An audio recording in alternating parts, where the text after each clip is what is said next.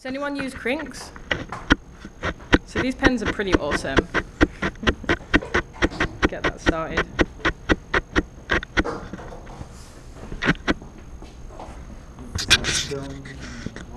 Yeah. I just, you know, put a little bike thingy on the back here.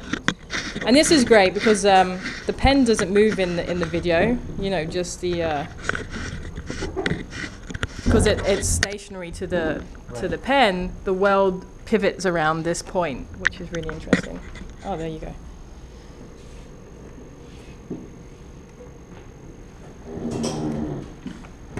Can you all see?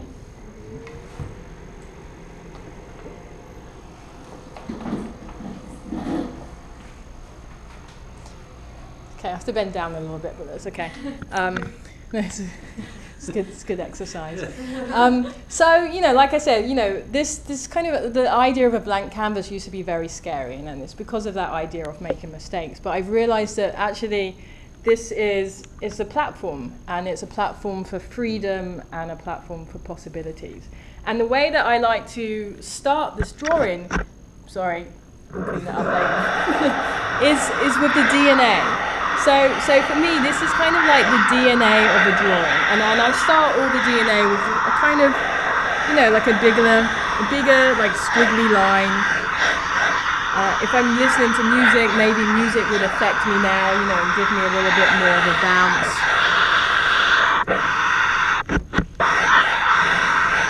Go round and round. Try not to get any more ink on the floor. And you know, I have no idea what I'm doing, but the pen does. So that's all good. Some dashes just because.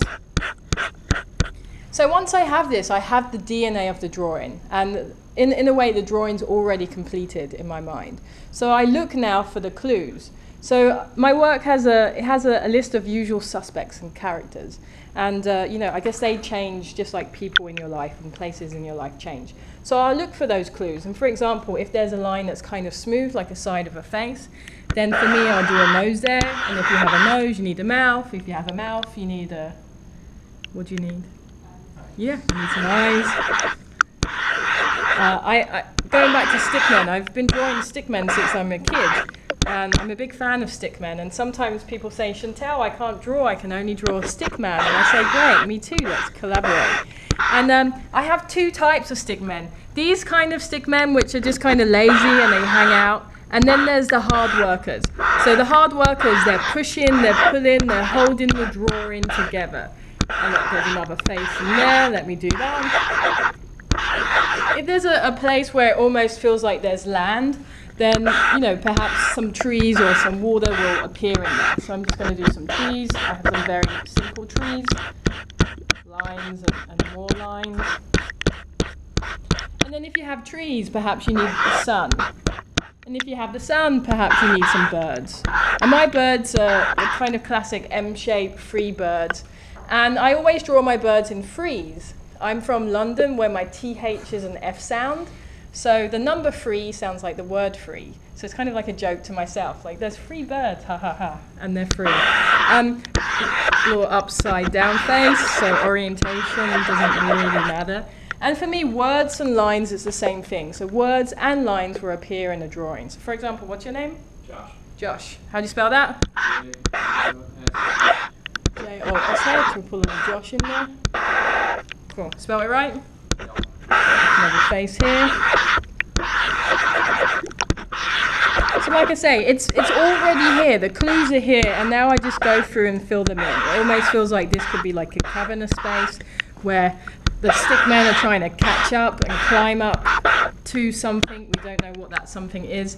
If there's a space that's almost like a triangle, then for me that's a bird's beak. So if there's a bird's beak, you need a bird's eye. That's my bird's eye. Little bird's wing. Maybe we'll put a lamp there because this feels like it's like a ceiling. So there's the lamp. Are the lights on? There we go. Looks like this is a place that we would want to climb up to. So let's do a little ladder. We need something to support the ladder underneath, so we'll do some more ground there. Some more more dashes because my mind went completely blank. So we'll do some dashes until something comes back. Some dashes here. Another little face in here. What's your name? Max. How do you spell that? M-A-X. M-A-X? Oh, Max. Okay, do a little Max. What's your name? Andre. Okay, how do you spell that? A-N-D-R-E. I can draw, I can't spell. Okay, some more dashes. And you never know when you finished a drawing until you have that feeling that says stop. And I don't have that feeling yet, so I have to keep going. Feels like there should be a face here. Oh, and I had that feeling that said stop, so I'm going to stop. And then turn away. And it's always a surprise to me that it works. I feel like this works. Does this work? Yeah, it was all right, right? Because, you know, when you're drawing, you're so close to it. So you don't really know what it looks like until you step back. And people sometimes ask me, you know, how do I plan my composition? And I say, I don't. But I plan the fact that I'm going to have good intention. And I plan the fact that I trust my pen. And I plan the fact that I'm going to enjoy this process. And as a default, it works. Yeah. Great, super. So that's my little show and tell. So maybe you might have some questions and stuff. So what are you doing with the GoPro video now? Well, you know, so I guess I'll talk about one project that I've been thinking about and started to work on at the Media Lab. And so when I create this drawing already has a lot of information now. You know, it has the distance of line. It has the speed that I drew it at. It has a relationship, or it has information about space between objects. It has information about volume and perhaps, you know, with solid spaces as well. So drawing, it has a lot of information. And I've been thinking a lot about how do we turn this into a tool? How do we turn this into a way of educating and learning, but from a visual perspective? So one thing I started to do is I will time my drawings. So, you know, on your marks, get set, go. I'll time it, and then when I finish a drawing, I will trace the drawing with a piece of string, and then I can work out the distance of drawing that I have. And that's really interesting because, you know, you have this drawing, and then I'll have this kind of pile of string in my hand. And this string is equivalent to this drawing. But what if this string also is equivalent to an amount of distance? You know, perhaps that string could be the amount or the equivalent of New York to LA. And then you can start to create maps, or you can start to create drawings using this equivalent. And one thing that I want to create there is a kind of a series of pens or tools.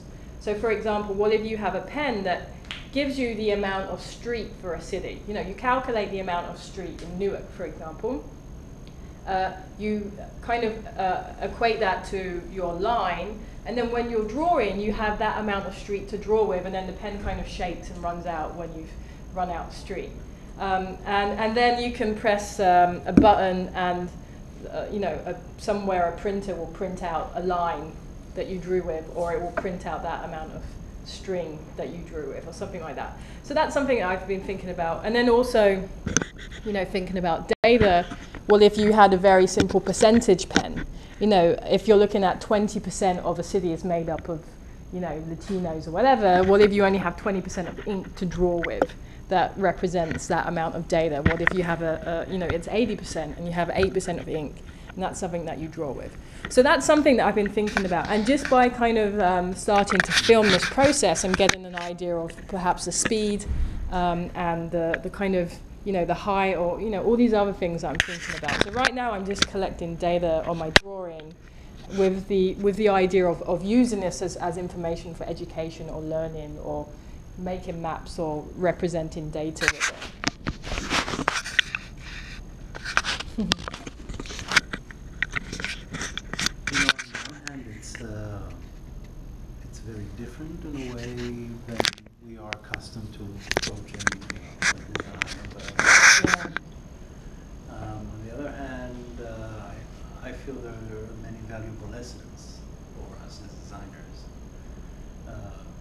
to understand that intuition is there present. And even these few exercises that we were working on with analysis of kind of significant and substantial information about the city through lines is to get us closer to read, to have that feel, to have that sense, and to have that intuition. Yeah. To read through the lines, Yeah. right? To understand something through lines, forms, shapes. And maybe, that kind of the way you describe kind of quantifying that, whether you start with intuition, there's still later a process of kind of rationalization, right? Yeah. Of trying to understand that rules are being set, as you described, whether it's stick figures or faces or letters, or you realize that, and it's something that took you a while, I guess, to understand. And when you talk about it to you, it's the most obvious thing, and maybe to outsiders, it's what is she? Yeah.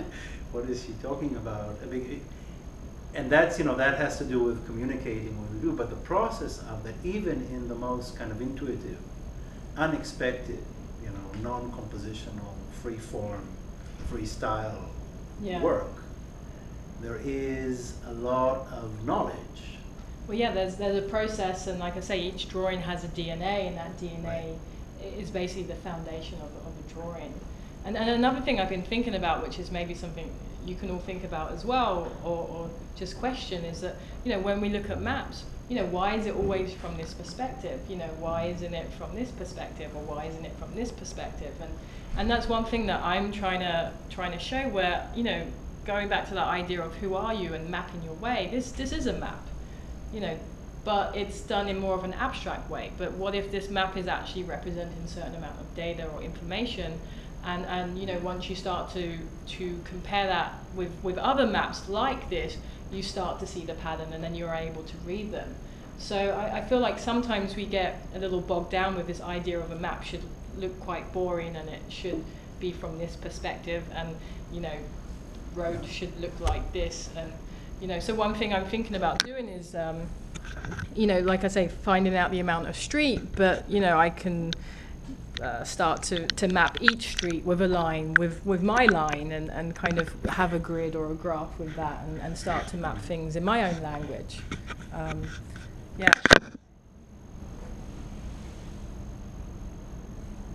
Any thoughts, questions, or? You mentioned you always start with the same sort of DNA, like the sort of squiggly line. Has that sort of evolved through the years, or maybe there's a different set of DNAs that change on different surfaces that you start drawing on, or? Yes. For example, if I'm drawing on people, that kind of, you're drawing on a completely different surface, so that DNA by default is different. An exercise I love to do with my students is I say, what music do you really, really love? And they'll tell me what music they really love. And I say, well, okay, what music do you really dislike? And you get death metal, you get country and western. And when you're drawing that DNA to like death metal, you're like, and the DNA looks completely different. It's more spiky, it's more kind of, it has more of a relationship and energy of what it was inspired by. So I feel like that input completely influences the DNA and what that looks like. And for me, when I started to draw in these clubs in Japan to like noise music and stuff like that, I think what was really attractive to me is that it was so uncomfortable. Drawing to that music was so uncomfortable and different to me, but as a result, so was my drawing. My drawing was really different, and that was very attractive to me, because when you're drawing to stuff that makes you feel uncomfortable, and when you're drawing to stuff, without thinking about it, over time you essentially start to see what you look like. When you're very comfortable, maybe you're doing the same thing, but when you're drawing in all different conditions, and when you're drawing when you're comfortable and uncomfortable, and when you're drawing when you're thinking and when you're not thinking, you essentially over time start to see a pattern, and that pattern is you. And I think that's something that's really important, because I think especially as artists, we get told to copy a lot, or find your favorite artist and draw like them or something like that. And I'm the complete opposite. I'm like, don't look at anyone. Do these exercises and find out what you look like. because that's what is essentially you want a package and someone's going to hire you for, and all these other things. Does that sensitivity carry into the city, for example? I mean, would you say, like with music, you approach a different city and with a different kind of comfort? I feel like, you know, just going to different cities, you get a different vibe straight away, or, you know, you're greeted in a different way, and that completely, you know, influences how you are in a way, or how you start to react to people. I'm you know, I'll talk to anyone and stuff like that. But you know, when you go to a different city, I'm very, you know, I'm observing, I'm looking around all the time. I notice things, and these things, you know, if you guys look at my Instagram or something like that, one thing I do is like draw in my dreams. And I draw my dreams in a way that I used to draw in Japan, and that's with a very simple like 0.05 pen, because then I can be more reflective of detail. And I find out when I go to different cities, like when I came to visit Boston, you know, in my dream drawings there's like a swan, and there's a boat, and there's cheese boy, you know, just these like random things that you don't realize, but they're seeping in there somewhere. Yeah, because a lot of your work is actual street art. Yeah. It is drawing on walls of the city. Yeah, and it's interesting because you know, when I was younger, I would draw on walls outside, you know, in my angrier years, and now I rarely draw outside. I draw inside. So that's an interesting thing. But I feel like, you know, drawing inside in a space completely changes the energy of a space. And you know, if you come into our lab now, people walk in and they're like, whoa, you know, they're completely hit by this massive drawing on the wall now. Whereas before, you just get so used to not looking up and looking around. And there's people in our lab that said they never looked up before. But by just creating these lines, you've you know, affected how people act and react in a space, and that's kind of interesting.